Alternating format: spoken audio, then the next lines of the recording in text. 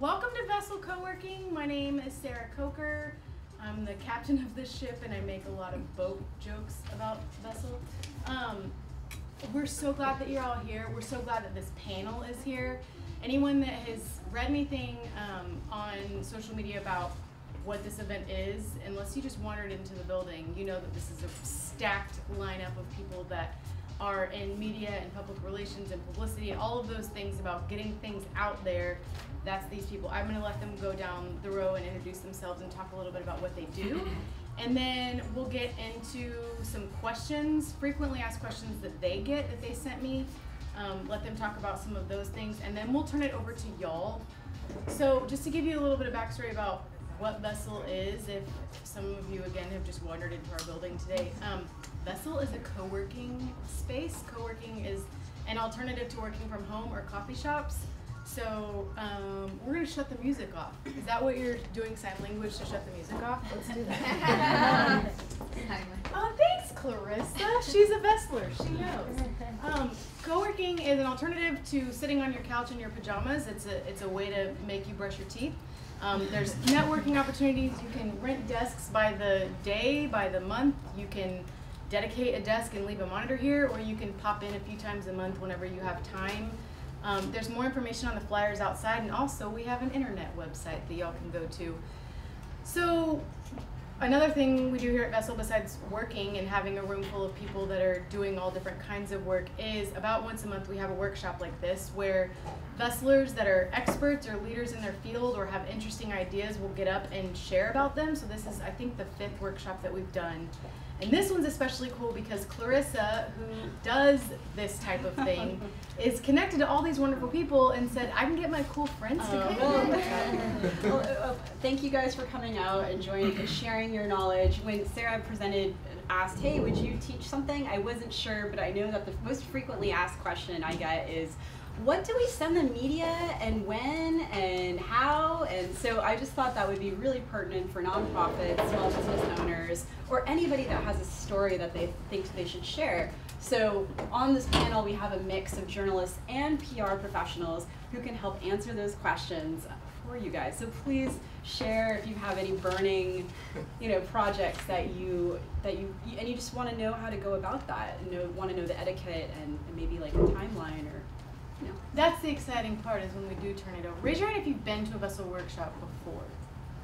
Okay, I see hands. Great. These things are very relaxed, and we want to give as much time to the audience for y'all to be able to ask questions and apply it to your own businesses and your own work. That's the point of these things. We're going to try and keep it to an hour-ish, and then probably go over like a few minutes, but if we shoot for an hour, we'll land at the moon or whatever that phrase is. So without further ado, let's go down. We'll start with you and just tell us your name and what you do. All right. Hi, I'm Danielle Urban. I'm a senior account executive at Pierpont Communications. We do primarily media relations and communications planning. My job specifically with media is to make our clients thought leaders in their industry using media relations. I'm Omar Gallaga. I write for the Austin American-Statesman, and I do some stuff with KUT. My job primarily is to delete most of your emails. A lot of your emails, Tolly. And I also co-host a show called Statesman Shots with this lady here.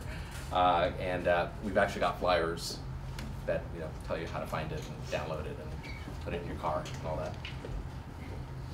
I'm Tolly Moseley, and I'm realizing that I've worked with just about everyone on this panel.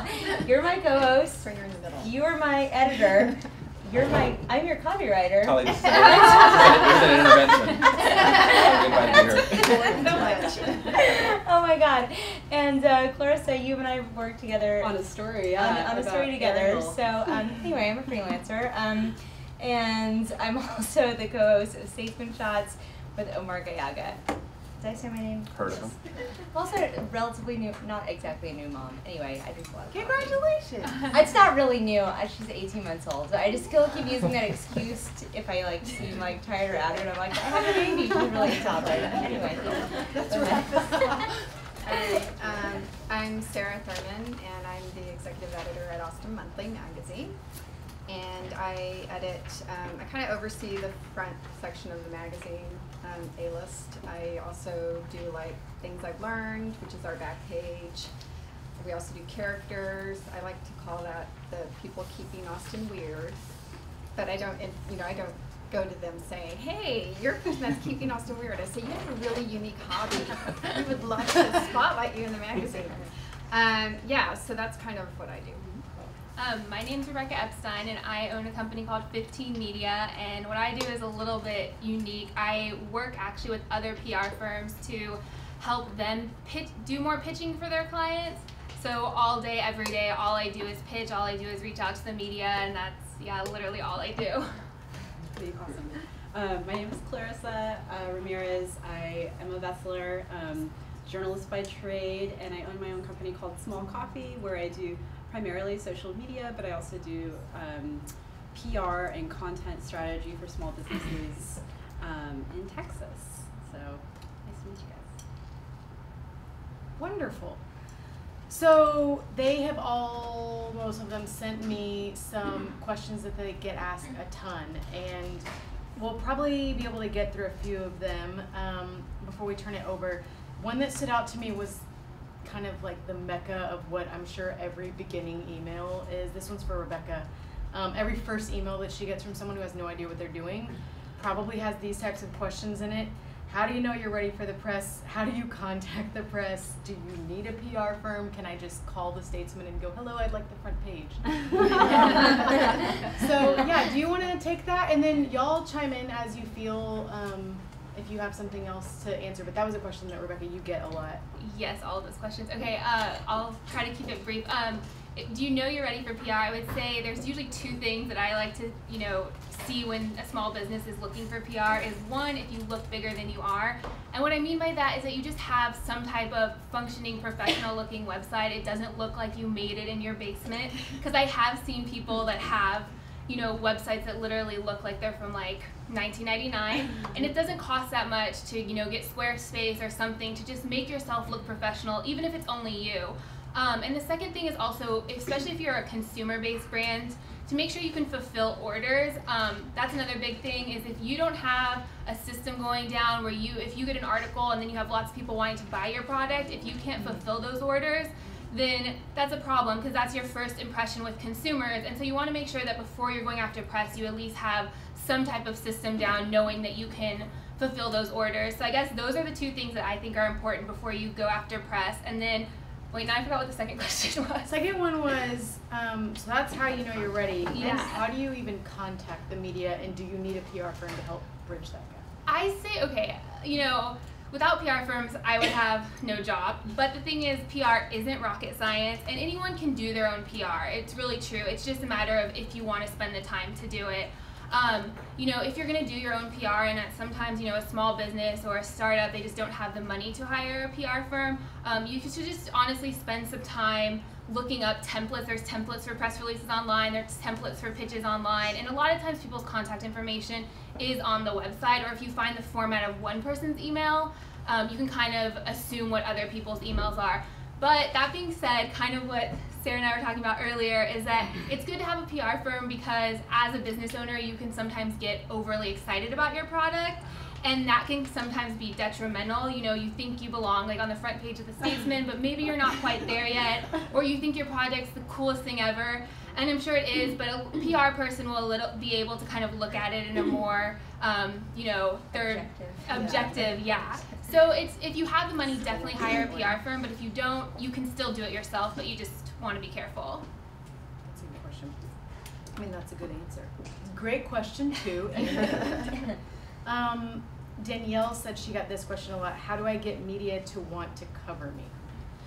Yes, and this is kind of tagging on to what you said, but a lot of people have either, it seems like, one or two impressions of media, and it's either that they are these big scary things and they have no idea how to approach them, or they are a dumping ground for my content and I can send them ideas. You know, I just need to send them, give them, just churn out my content. And as you'll see, look, they're human beings who have jobs, and they have a story. They have a job too. They have a story that they have to file. And so, what we always recommend to our clients is, if you want to be more appealing to media, then start thinking about how you can help them and be a resource to them. They don't want to see just your random press release. They want to know how you can directly contribute, either in a form of expertise, to comment on a trend. Do you have data that's relevant to what they cover? I mean, really, how can you be a resource to them? I mean, journalism is one of the hardest jobs in communications right now. And the more resource, especially multimedia, anything that you can provide them that's valuable to what they cover, that's important, what they cover. I mean, it's really helpful. There's a lot of people who just really don't take the time to think that through. And that's something that you don't need a PR firm to think through. And so a lot of times we'll just, when we're starting relationships, we'll just kind of reach out and be like, is this shit? I mean, if this is a complete waste of your time, would you just don't delete my email, really, tell me really quickly? And they'll tell you, and you learn what's valuable, and you start building those relationships. And then it kind of comes organically, because again, the focus is on building the relationship and being of value and not pushing your idea on other people. When I see the subject line, is this shit? I'm like, well, There you go. open that. I'm glad that this is getting out there. When we did, in September, we did a how to tell your story, like how to tell your brand story. And for about an hour, the guy leading it stood up here and was like, no one cares if you don't care. Stop trying to sell something that essentially is just shit. Don't. Yeah. It's not like, no one wants to read, no one wants to see a PowerPoint deck that's like 50 things long that you wouldn't even want to look at. And But I think some of it is timing too. I Yeah. think sometimes you're to the point of whether your thing is ready for the media or not. A Kickstarter is not news. Mhm. No matter how great your Kickstarter is or how awesome it's going to be 2 years from now, that's not news, and we won't cover it as news. If a Richard Garriott or somebody who's a notable person launches a Kickstarter, maybe that's a little bit of news, but even that, you're telling people, mostly with a Kickstarter, hey, a year from now, this thing's going to be out that you might be able to buy if you're not a backer.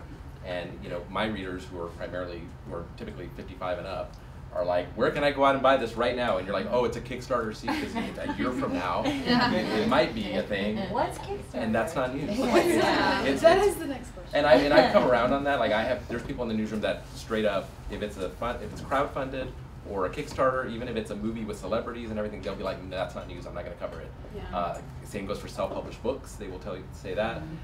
We have people in the newsroom that are very hardcore with those rules, because that filters things out for them. They're like, if I draw that line in the sand, then I don't have to deal with all these people doing those things. I'm a little bit less hardline about it. I think there are some things that are Kickstarters that rise to the level of news, but it has to really. It's like if it's a record breaker. It has to be something that's $2 million in 1 week on Kickstarter. Then it's like, okay. And local. That's And local interesting, for me is a big thing. Yeah. It has to be local. And if it's something where it's already at the prototype stage, it's already something I can touch and feel and go, okay, this is a real thing that actually exists in the world, that's more likely to get my attention than a year from now we're going to launch a thing and maybe and somewhat. Don't end your sentences with and somewhat in a press release. What she was saying, there's an expression that we always use, it's the so what. We get the email, and I'll use salons. Austin has 10,000 salons, and we get a lot of the new ones coming, hey, we opened a salon, and we're always like, so what? Another one opened last week. Did they Why? cry? And they're like, So it's kind of like, we're always like, please help us out and help us know why your salon needs coverage. Like, what is special about it? Oh, you only work in I don't know, what would be a weird salon? I was like the blowout salons. Yeah, the blowout blowouts. salons. Another thing, sometimes also we do hold on to these press releases because it might become a trend where it's like, oh, another one just opened, that's the blowout. Oh, so apparently blowouts are hot, and so we may not do anything right away, but it's always, every time I open an email, I'm always like, is it Austin based? And what's the so what? Are you answering why this is important? Is it a time thing? Timeliness is always great. But yeah, if you can help us out in answering why we should be doing something, other than the fact that your place is really amazing, it's like, it's great, but what are you doing that's different from every other salon in town? Yeah. Let us know. I'm going to get a ton of salon here. You're like, great, just open up. This is actually, they're all salon owners. Okay. Really offended. It can seem rough and like some tough love, but that's why I say a plus of engaging, or at least going to coffee. You could always email me and we can go to coffee about, you know, specifically talking about your business. But we get brought in a lot of times to kind of give the tough love of, I mean, Austin is a very successful, talented, sophisticated market. And unfortunately, that means when it comes to media coverage, your event, your new salon, your business, your Kickstarter, your, I'm trying to think of some other things. I mean, your conference are just not news because we're all out here doing great things, and there's a lot more to compete with. Sarah, this kind of goes on with what y'all were just saying about if it's record-breaking or if it's such a niche thing that you know people would be interested in it, even if it's a year away. That's one thing, but one question that you get is how far in advance do you need to know about an event or an upcoming thing? For us, being magazine, and I think actually this is for every print or radio even, advance notice is key. I had a woman pitch something for August 2016, and I was like, thank you. That helps so much for us to schedule out what we're going to do. And it's amazing how many press releases we get where it's like, there's this amazing event going on. It's next week. And I'm like, we can't do anything with that. It can go on our website, the calendar, but you know, and we have other stories that we're planning out for next week. So it's kind of like, we ask that if you have an event or something's going on 6 to 8 weeks at least, even further would be great. A lot of times people want us to do like features on stuff. Well, you can't pitch that a month. You know, if something's happening a month from today, it's not going to make it. You know, you need to let us know at least 3 to 4 months in advance for features. And yeah, it's just the more advance notice, the better.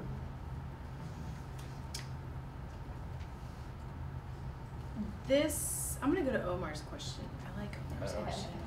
Because I like to speculate on what I think the right answer is. One thing he gets asked a lot is, do you prefer email, phone, social media, or snail mail for pitches? Okay, one of them's not one of them. Email, no. Because you would just delete it, right? No, I like email.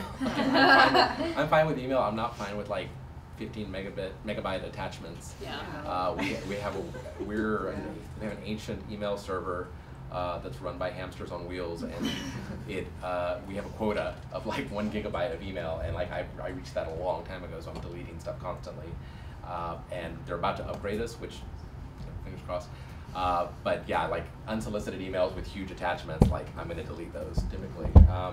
No, I like email. I mean, I keep a lot of emails, and to go back to the point of timing, like play the long game, like get to know me, like pitch me stuff. If I don't like it right now, it might be something I can use 3 months from now. It might be something that becomes a trend later on. So any email that I think is interesting or that I might come back to later, I will keep it. I'll file it somewhere and search for it later.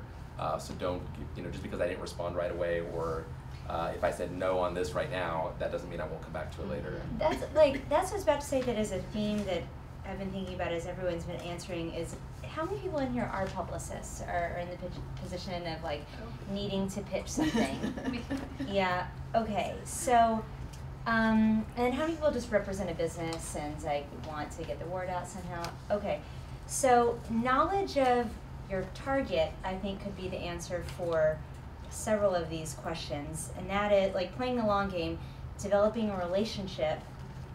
And so outside of needing to pitch something, just like following Omar on Twitter and engaging with him a little bit, maybe friending him on Facebook, and like getting to know that person, so that when you reach out, it's like this is an acquaintance. It's not just like, hi, media person. I used to be a publicist, so like I know how intimidating it is to just reach out to someone and cross my fingers that they wouldn't delete my emails. But if you've interacted with them a bit on social media and like played around with them, like I always come back to this publicist in town. Her name is Jete Momont. I think she's just like the genius at this, of getting to know journalists outside of needing to pitch them things.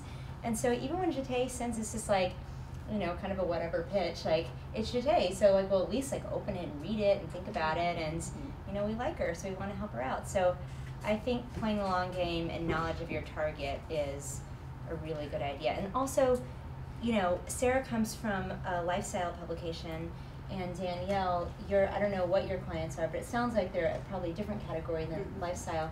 So just like pitching the right people, so not just like downloading features from a media database at the Statesman and pitching all features, but like or gearing it Gearing toward it. the publication. Like, okay, they may not be interested in this, but there's this angle you can also take, and that's kind of answering that so what question. Yeah. Why would we do this? Well, Right. because I think that the person that started this company is really, you know, doing great things and has Yeah. this really interesting backstory, you know. Right, like, or I saw you guys just wrote a story on this awesome dog salon. Well, guess what? I've got a cat salon, and like, I want to tell you about it, you know. So like, the it takes more time to target. Like, in PR, I feel like it's like always kind of a mix of like blanket announcement and like fine-tuned targeting. But on the other side of it, I can definitely say for sure that things that are like a little bit more personal and demonstrate a little bit more knowledge and have a relationship outside of just our email conversation are usually more successful. Yeah. I'd like to add on to that.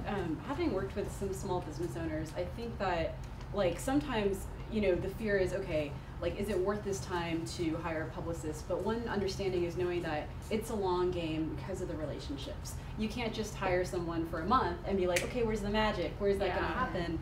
And the reason is because you were saying about like, maybe this is not a good time right now, but follow up with me 3 months, 6 months down the line. And I have seen those turn into stories because once the editor's planting those seeds in your mind, like, well, actually, we are done with that section, but we're going to be doing something on summer, you know, I don't know, like summer furniture, so just keep me in mind. And so it's, one, the relationships, but two, also for anybody that owns small, works with businesses, one thing I used to see on the journalism end a lot that kind of irked me, besides getting like mass blasts that are just like, don't say, you know, that aren't, they're just kind of sent to everybody, which I always think is kind of tacky because one, it's kind of lazy, and two, it's very presumptuous, that we would, you know, like you're saying, like take that time to tailor it. But the other thing too is sending things that are authentic and don't sound too polished.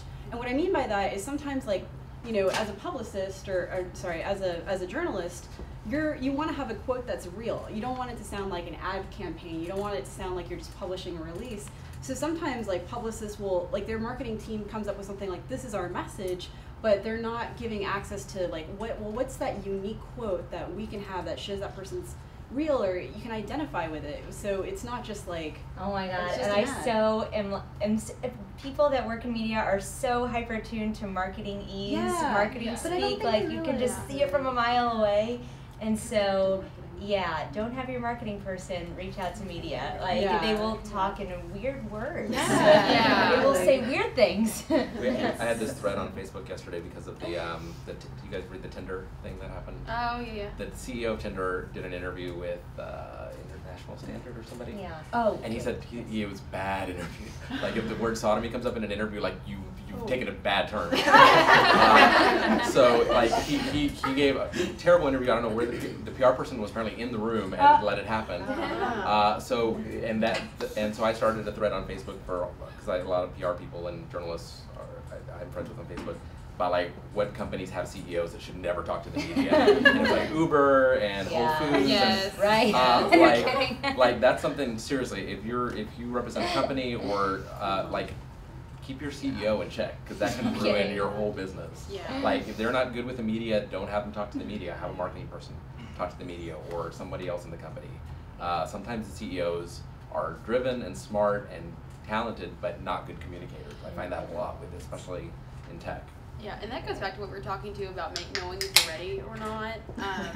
The warning that we give is, because we don't work with a lot of consumer brands, we're mainly associations, and personally I work in that space, but it's like, this is going to be time intensive, and if we're going to do this, can your leadership be ready? Will they go through spokesperson training? Will they take the time to read the key messages and really internalize them?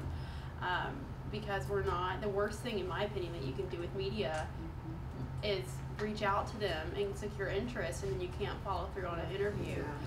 Because then you just, not only have you done that, you've wasted their time. And so now they're just going to be like, forget you.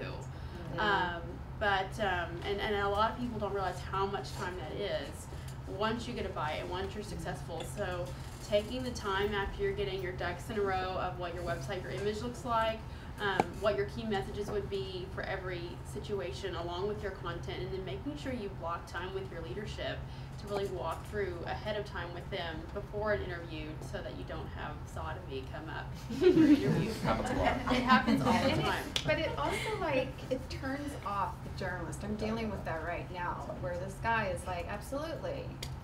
And I'm going back and forth with whoever, communications person or his assistant, I have no idea. But she keeps promising me, and I'm like, okay, I said my deadline's Friday. You guys have not given me a time for the interview. I'm not hearing from this person. I'm going to move on, you know? And that's, you know, I mean, this person may not care. He doesn't need to, you know, have his name out there or whatever. But still, it's kind of like, well, I don't know. I don't know. I'm not saying that I'm never going to do anything on your stupid company again. I'm kind of heading in that direction. Because you really, you don't promise something and not deliver.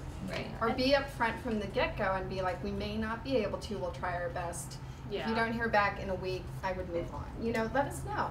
So and that's just at the Statesman, you don't like stupid crazy filing times now. Isn't it like 2 p.m. for next day? For daily stuff, yeah. Because what we moved, we decided it'd be a great idea to print our paper in another city. So now our like sports and daily headlines, and it's like, oh, you know what? There's a football game, but. So now everything gets down. On Sunday. But I work in features actually, which is much longer lead time. So like my column for next Tuesday is already written. I wrote it yesterday. So we're working at least a week ahead of time, sometimes longer, especially for big projects like our restaurant guide or anything that's a guide that's a big, you know, package. Like that stuff gets done way in advance. So definitely the lead times are. For daily news though, like if something happens, I mean, don't like. Call us. Let us know. There's a fire. Let us know. 6 to 8 week lead time. You know, but a lot of our focus has shifted to the web. I mean, we still write stuff, you know, on deadline, and we still break news, but mostly online now. It's like everybody wants the print piece, and we work. A lot of my clients are real estate, so I work with Sean Novak a lot, and so that means that we put out our stats at 9. We have to have an interview done by noon, so she can write her story and have it filed by 2. I mean, it's and that brings up the whole thing of embargoes, which I am of two minds about. Do you want to talk about embargoes? Ooh, yes, let's go there. Does everybody know what an embargo is? It just means you're giving a news outlet news in advance before it's public, so they know about it. Which is great. Give a time, like when. Don't say anything until. So like whenever there's a new iPhone or something, and then you see all these reviews pop up at the same time, it's because they're all under embargo. Everybody was like, you cannot publish this until 9 a.m. on Thursday, and everybody has to adhere to that. Sometimes people break embargoes, and we hate those people. Like if one journalist breaks an embargo and fucks it up for everybody, like we hate that person. Are they? I have a question. Are they like blacklisted? Like, will Apple be like, well, then never mind? That happens. Yeah, that happened with Fun Fest. Really? Somebody broke an embargo about, I think, the Lauryn Hill thing or something. Anyway, happens all the time. So if you're a journalist, the challenge is, do I hold to this embargo and agree to this and hold information back from the public, you know, in order to make a deadline? But the problem I run into all the time is that I'm under the same embargo as everybody else, and then, you know, I don't know if they're all going to write the same story that I'm going to write. And if somebody breaks the embargo, we're completely screwed. So I try to avoid embargoes if possible, unless I know that it's exclusive to us, unless I know that we're the only ones going to get that information, or we're going to get it first and they're going to give it to everybody else like an hour later or soming. Then at least I have a little wiggle room. This is so fascinating. Embargoes are like a whole. I was going to say, to add on to this, with the embargo, there's also the things that are like, hey, we're going to be launching in 2017. Okay, well, in 2017 we'll cover that. You know, it's kind of like, thank you for this, but we're not necessarily, you know, we only have 12 issues a year. We only have so much space in each magazine. If something's not quite happening yet, then we may not do anything until it gets really closer to when that's going to happen. So that's another thing just to keep in mind. There's too far advanced sometimes. Yeah, be careful not to promise an exclusive. Just 5 people. Yes, don't do that. There's no exclusives in this town. Let's do one more and then pass it over to y'all. Clarissa, you said, y'all touched on a lot of this. I just kind of want to know in general if there's a actual guideline, but what do I need to send to the media, a press release or just an email, or send attachments that are small, not too heavy? But I used to do HR, and some HR people and recruiters hate when you forthcomingly send references. They kind of find it presuming, and I'm more like, just send me what you have and let me judge you, and then I'll click back or whatever.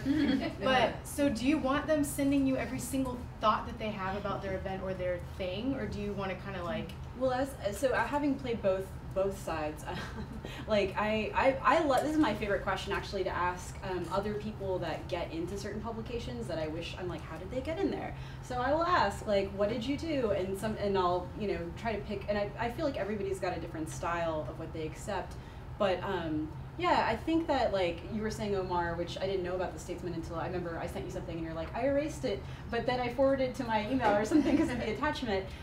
So not everybody knows about that, but I think sharing like a Dropbox link with photos is really helpful because it's a link and it's not a bunch of attachments. I think having a personal, you know, personalized paragraph, it's a blurb, somebody can skim and not read the whole press release and see if it's like, okay, do I want to go deeper here? And I've also heard, having worked with a lot of designers, that, you know, having like an inline image or something to capture your eye, because I've noticed that at least with certain editors, they will respond more if there's something visually appealing versus like just text.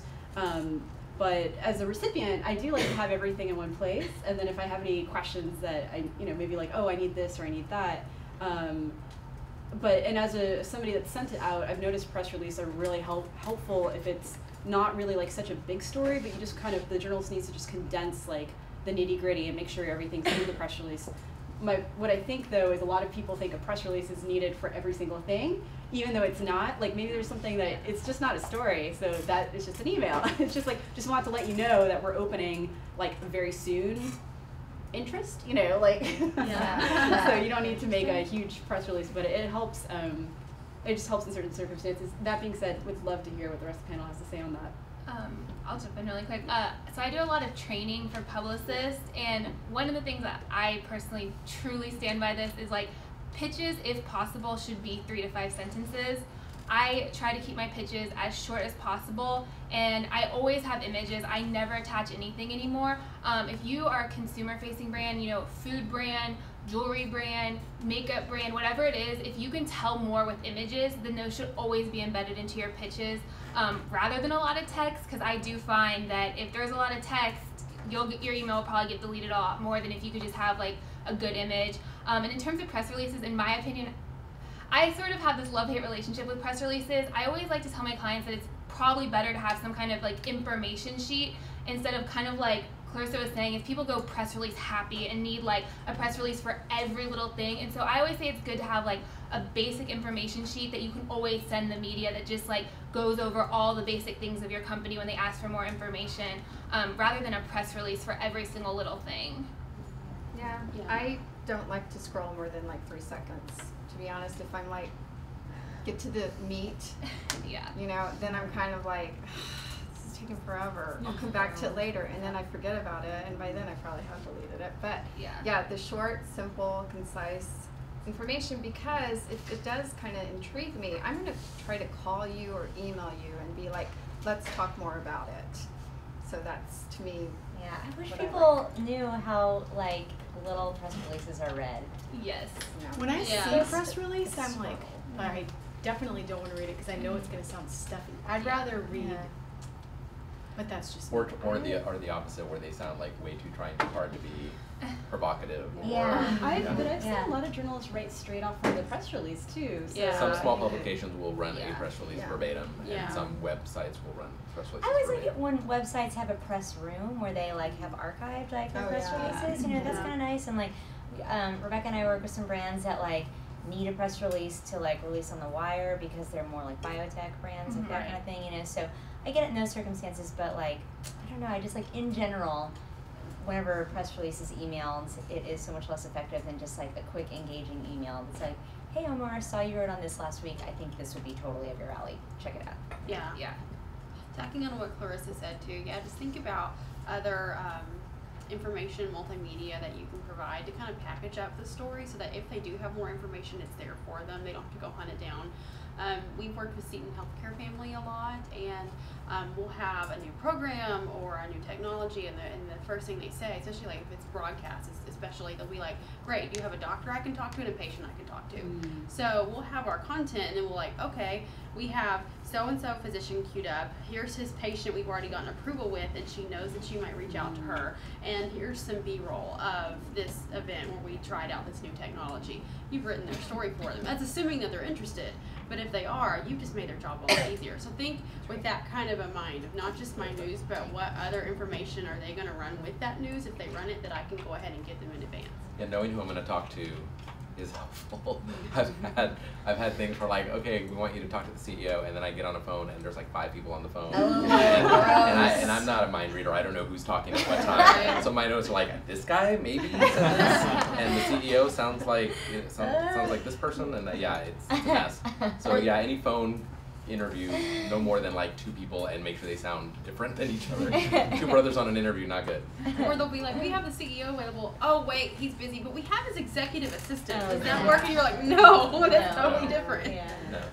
Yeah, knowing who I'm going to interview, and then yeah, like I hate surprises in those instances. We're like, oh, by the way, we're going to have the publicist and this person on the line or in the room. We've had with our show with Statesman Shots, we've had publicists show up, which usually we're okay with because it's one person, but we've had people with their whole entourage. Yeah. And that's always a little weird. Like, you guys want to be on the show? What do you Like, think? it's fine. I mean, so you're not going to tell them to leave, but I don't know.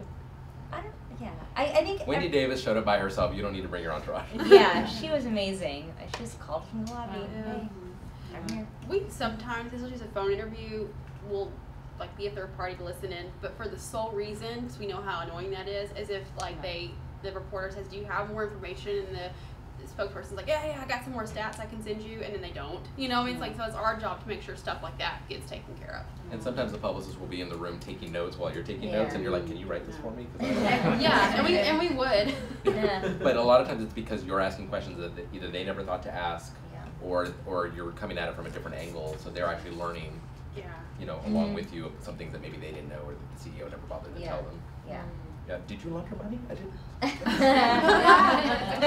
Publicists, stop taking Write notes that then. I think that, like, so when I freelanced in Chicago, I was writing for Time Out, and I remember doing, like, you know, so we would frequently get, like, invited to, like, a restaurant, and the publicist would be there dining with you, and you're like, this is very, very awkward. Or there was one time I was working on a medical story, and the woman was in the room with me, and I felt like her presence, which is, I know her intentions were good, but she was trying to like keep us on time. But for the journalist, it can be very stressful, one, because you're just trying to, you want to get someone in their element, you want them to feel relaxed without feeling like, okay, this woman's in the corner looking at me.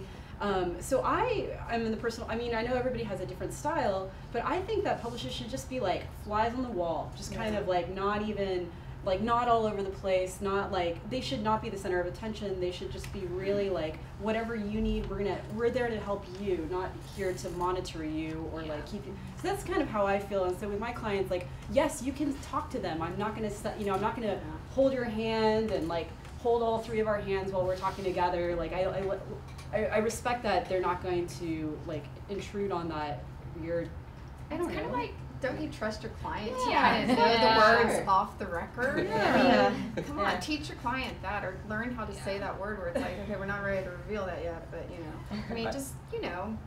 I have an awkward thing I can share that happened today. Great. That happened this morning. End this part on an awkward story. I have so many good awkward stories. The one that happened today was I got invited to a company that's doing some health fitness stuff. Oh God, two awkward things happened at the same interview. I just remembered. And so they're doing a thing that like you play games while you're exercising, and they kind of straps. You're gonna know who it is in a couple weeks when I write about it. So these things go on the exercise equipment, and they kind of gamify it. Like you put an iPad and you're playing games, which is fun. They got my ass on the treadmill to do it, and would not let me stop. Like, you're like, oh no, you got to see this next part. I'm on the treadmill. It's like, I have a speaking engagement today. I'm sweating, and they made me keep going on this like Stairmaster Did you thing. like it? Because I know who it is. Okay, I'll tell you later. Okay. So that happened. And the other thing, I don't like taking lunch appointments or coffee appointments just because it gets into that whole like who's paying for this Yeah. thing, which that's hard. and I don't want to fill out an expense form. Don't do that to me. So, but this one they insisted like we're having lunch. You're getting lunch. What do you want? I'm like Dan noodles, I guess. It was like an Asian food menu, and I ordered Dan noodles. So we did our whole interview. The food is sitting there the entire interview. No. And they made me go on a And you had treadmill. to Did I work mention out the treadmill? your food. So I had to work for my food. And then the interview was over, and then we ate. Wow. So I'm eating there That's slurping like a noodles. big commitment. Slurping noodles like, yeah. so where are you from? You know, like, so awkward. How a lot of times publicists or clients are like, we would like to meet with you for an hour to talk about that stuff. Yeah. And lunch. Yeah. It better why be not? like the most amazing thing, like we are nominated for a Nobel Prize. Yeah. You would want to, you know, because we're all busy, we're Yeah. all like on deadlines or something, Right, and it's really right. an hour of our time. Yeah, wouldn't, You know. wouldn't anybody offer to buy you lunch? Like, you should never have to think, am I buying this? Like, it should be all No, of us. we're not But supposed to they're accept not it. paying We're not supposed to us. accept Yeah. it. Which I already, I feel like I have to owe the money now. But and then the CEO was like, we do this all the time. I'm like, do you now? Really? That's a good point also that you keep bringing Jumping up, spring like rolls. the gifts. The gifts that, Yeah. like, we're not supposed to be accepting gifts either, and we get all kinds of stuff. I don't mind the wine, personally. But, you know, there's a limit. But, you know, it's kind of, I don't can only send, drink so much. you know, it's nice to see, like, a model of whatever you're Yeah. doing, or, like, Yeah. see the work, but don't give it to me, because that then puts me in the awkward position of writing something positive, you know? It's Yeah. just- So is there a, I There is couldn't a hear you limit. guys. You said limit? There is, I can't Okay. remember what Yeah. it is. But that's fair. Like, 3 bottles of wine. 3 bottles of wine. That's But expensive. buying someone's dinner, I used to work in advertising, and that was the thing with media. They would send them stuff all the time, and then they'd have to give it to everybody. So we all got Yeah. these Yale tickets every year because they couldn't keep them. Yeah. But if it was below a certain amount, Our limit is $50, and we tend to give. I mean, if it's books or DVDs, we put them in a pile, and they get sold and the money gets donated to school. which is so Yeah. fun for everybody. I mean, we keep certain things if it's archived. Like I'll keep a video game if I know I might come back to it and use it for review later. For work. For work, yeah. That's part of my job. Austin, But a book on Austin, like, Yeah. it's a typically nice books. library book to yeah, have. I mean, a movie So- critic you get movie tickets to go see movies. I mean, Right. you know, Yeah. that's part of the deal. Oh, are you reading bloggers? No, oh, you can go. No, you do it. Oh, I was just gonna say, as a publicist, I never send. People always ask me, like, "Oh, should we send gifts ahead of time?" I never send anything unless someone asks for it. If someone asks for a sample, or if someone wants to come into the restaurant, I never, you know, sometimes just. I used to work when I was in college. I interned at Vogue, and that's the thing is people would just get tons and tons of products, and they weren't interested in it. So I always wait for journalists to ask for a sample before sending it, because some companies will just send out samples to whomever, and it's a waste of money on their part too.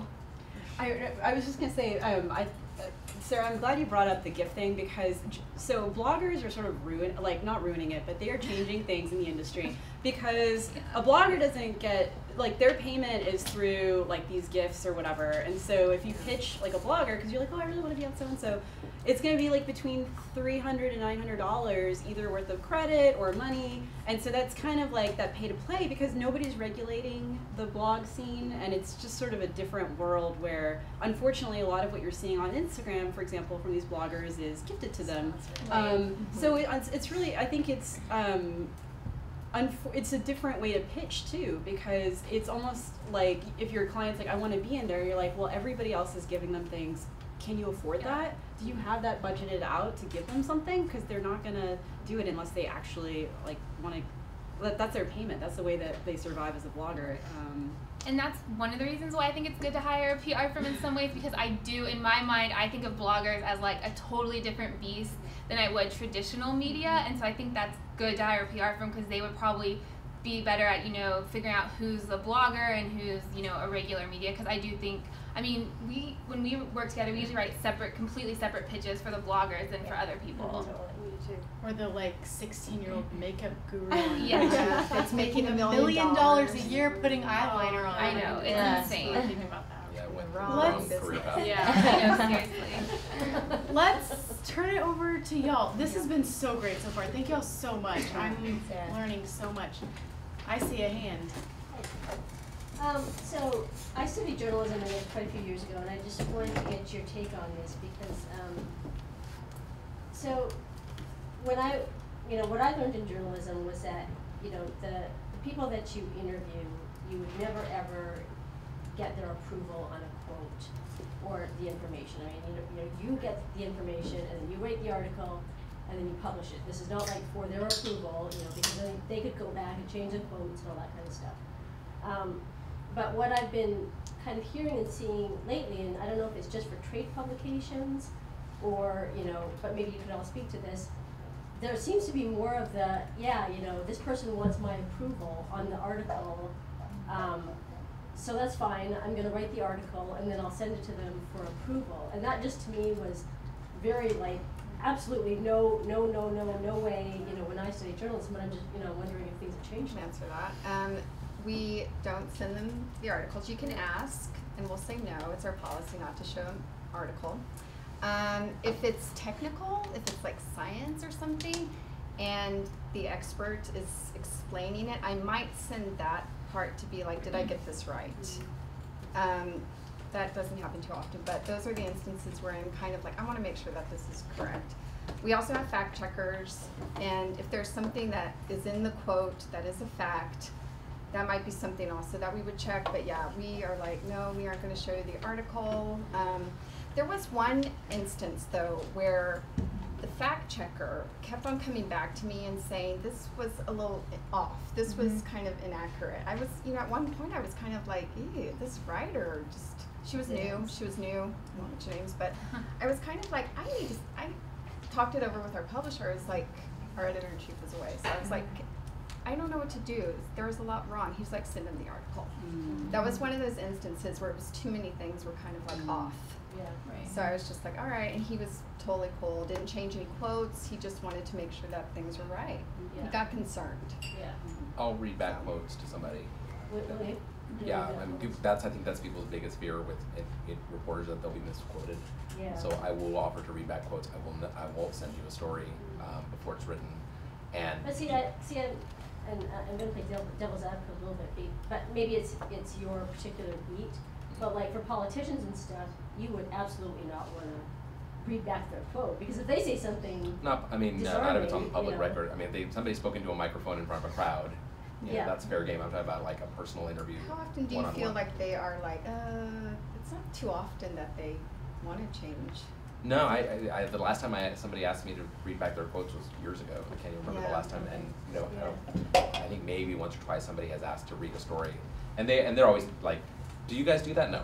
Then at the end of the story, they don't argue it, or say or demand it. When I was a fact checker, we always used the phone for fact checking rather than sending them the article.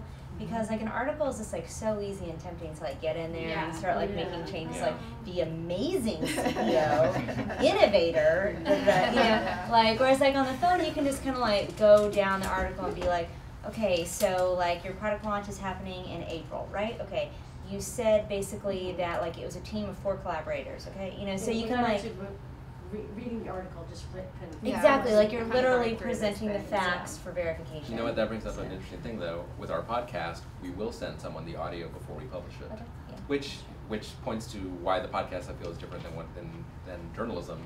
In that it's a much more personal thing. It's a very long form interview. Someone has a lot more opportunity to say something really dumb and not mean it. Has anyone ever asked to change it? No one's ever. Someone has asked. In fact, a person at PR asked us.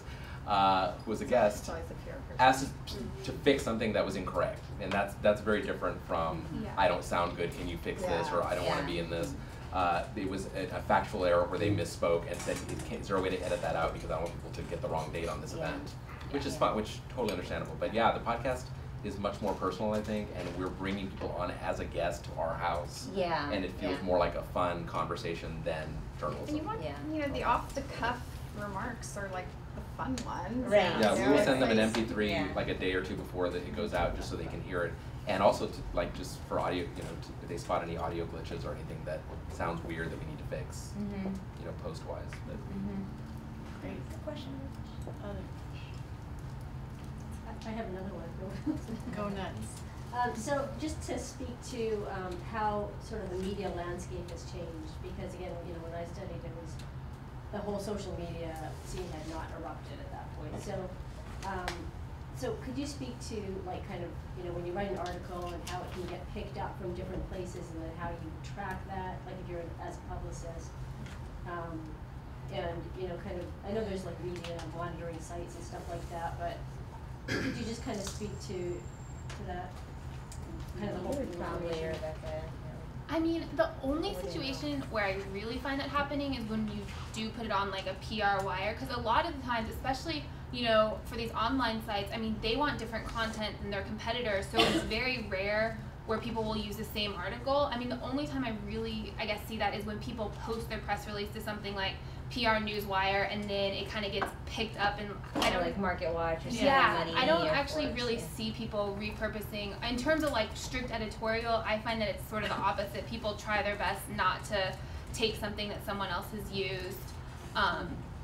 And there's clients that just want the links, like, so they'll just post their press releases on these wires that get, you know, I guess syndicated or whatever along bunches of different publications, and that's all they really care about. They don't really care about a story. They just want to see lots of links, because I think it helps with SEO, if I'm not mistaken. So, but in terms of editorial, I don't really see people using the same article.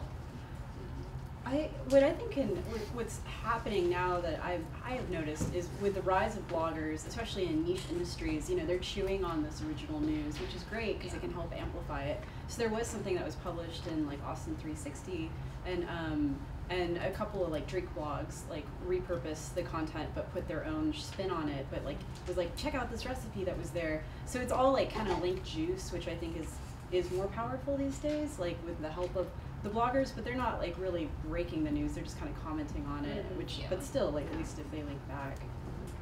Danielle, do you know anything about the measurements that you guys use for your clients? Or? We have traditional media monitoring tools that we use, and then we have a social media monitoring one as well. What are they? We use Meltwater, we use Cisions and then we use Nuvie for our social media side. Meltwater and Cisions being the traditional. Google Alerts used to be helpful, and now they're the most unhelpful thing in the world. They send you about one of every clip, I think, that you're mentioned in. But honestly, we just do, the most effective thing is just to do searching. I mean, social media is a little bit easier to track, impressions and shares and impact, things like that. But for traditional media, we still just kind of go and search it ourselves. Yes. I have a question.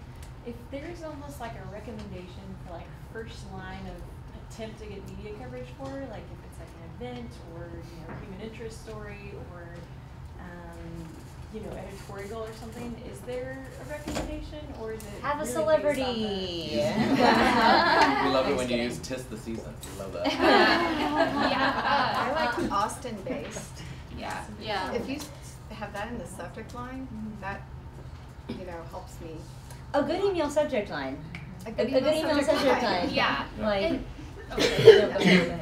oh, one thing that I always say is like, just say what you're asking for. One of the biggest things that I hate when I see other publicists do this is try to like be cutesy, and so sometimes I go to UT and speak in their PR classes, and I always say like, if you're in creative writing, PR is probably not the career for you, because I always try to make my pitches sound authoritative and say, I have, you know, a local guest for this show, or I have a local story idea. That's always the first sentence of all my pitches is like, I have a story idea, I have a guest idea, I have a local story idea, because I feel like it's kind of stupid to just like start with something super cutesy, and I don't know, it's just a waste of time. So I always try to sound authoritative in my first sentence and my subject line, and usually those are pretty much the same thing.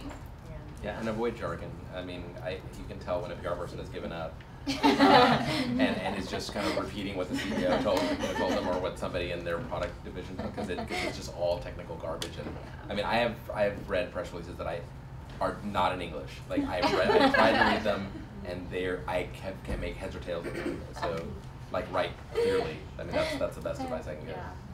Yeah, just get to the point and say, I have this. It's worth your time because of this. I can add this, this, and this to help if you're interested in covering the end. Yeah, if you're leveraging your synergies for verticals, like, I would delete you. It's how you sell anything. Like no one wants to buy no one wants to hire you for a job, no one wants to buy your product, no one wants to read your email and place you in their media. Yeah. If you were an idiot. Right. That's a good rule of thumb. I'm trying. I'm like halfway through the year, and I don't think I've used Synergy yet. I'm gonna keep trying not to. And something else, sorry, just kind of going off what Omar said, and I always think it's funny because when you're obviously working directly with clients, they think everything they've done and accomplished is really important. And so another good reason to maybe hire a PR firm is you can look at that objectively, but one thing that drives me crazy is when people list like all their industry awards. I mean, those aren't important to anyone really. Like if you're pitching, you know, mainstream media, unless it's something that's, you know, really well nationally known, you don't need to list like every single industry award that you've ever received, because like people don't really know about them. Yeah. Yeah, I mean, if your CEO should be on LinkedIn. I mean, bottom line. Yeah. If I do a search for your CEO and they're not on LinkedIn, I'm going to be like, that's fishy. That's a red flag. I'm going to get my bosses in trouble. We have this coupon lady that comes and talks at the Statesman all the time. Oh, yeah.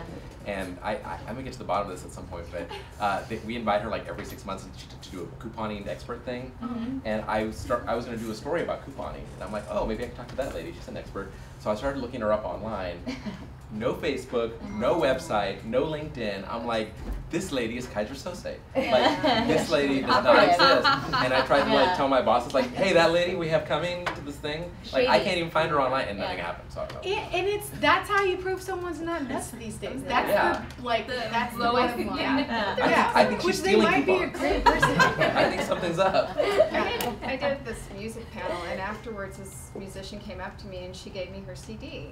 And I was like, thank you. And then I looked at it, it didn't have her name on it. Oh it my didn't gosh. have any contact information. And I stopped her and Maybe was I like, was a stalker. well, I was I like, made this for Was it you. like- yeah, Was it the Adele song? she did make cupcakes also for the panel. I was like, Oh, wait, that's Oh, you can't do do you know that. her? Okay. No. I hope nobody knows her. She's That's like my not mother. your aunt. Yeah. But you know, I stopped her and I was like, you know, all you need to do is just cut out a sheet of paper and slip it in there. And she's like, oh, I don't have the website. I was like, Facebook. Anything. You need a way poor for man's people to website. contact you, and you need to make it easy for us. Right. This better be the most amazing CD for me to track you down. Otherwise, so you know, into the free bin that went. Yeah. And it's really inexpensive to make a website now. I mean, Squarespace is so easy. You just like pull everything in, and you can at least just have like contact me here or something. All right, let's do one more. It's about time check. It's about 4:06. I'm gonna stick to my hour-ish. Any last question?